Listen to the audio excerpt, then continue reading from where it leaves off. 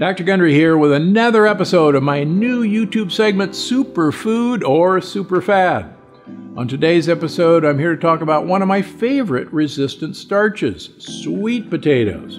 And as you may have guessed, I truly believe that sweet potatoes are a superfood. But before you run to your local burger place for an order of sweet potato fries, let's talk about what makes them so great for you and a few little things to look out for.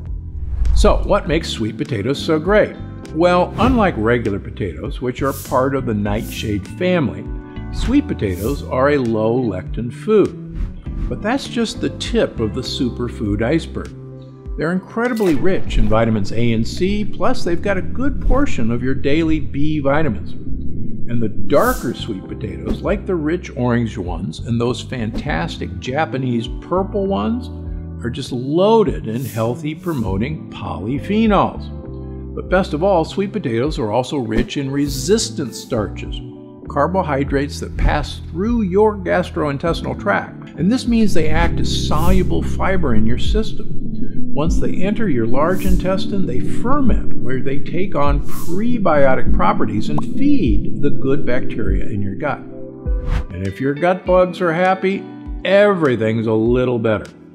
But here's where my little catch comes in. To unlock the most resistant starch possible from sweet potatoes, it's best to cook them, then cool them, then reheat them. So that order of sweet potato fries probably isn't a safe bet.